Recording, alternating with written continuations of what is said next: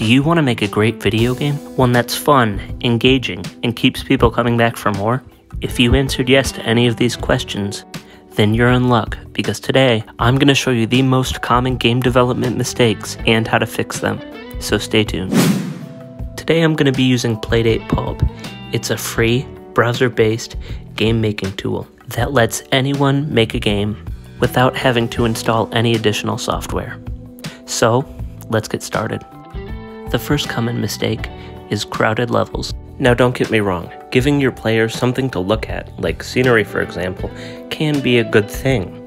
But if there's too much of it and there's just too much in the way, it can get a bit overwhelming. This is a picture of a game made by Playdate using Playdate Pulp. As you can see here, it has one main focal point. Giving the player one thing to focus on at a time lets the person playing the game really feel in control by letting them know exactly where they need to go and exactly what they need to get done. This would be great for a mission or a quest because there's nothing else in the way to confuse the player. Listen, I get it. Your main character may be super awesome and you wrote the best origin story ever. You can't wait to share it with everyone who plays your game. But there are a few things that I think you should be aware of so that you can say what you want about your game and still make your game fun and enjoyable. The main thing, and I cannot stress this enough, is avoid walls of text. People don't want to sit and have to spam A bunch of times, practically getting a full finger workout before they can even start your game. I'd recommend shortening the story at the beginning and maybe saving some for in the middle so that it can flow throughout your game.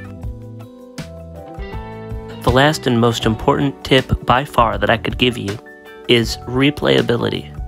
It's a game that you can just keep coming back to, keep playing it over and over without getting bored.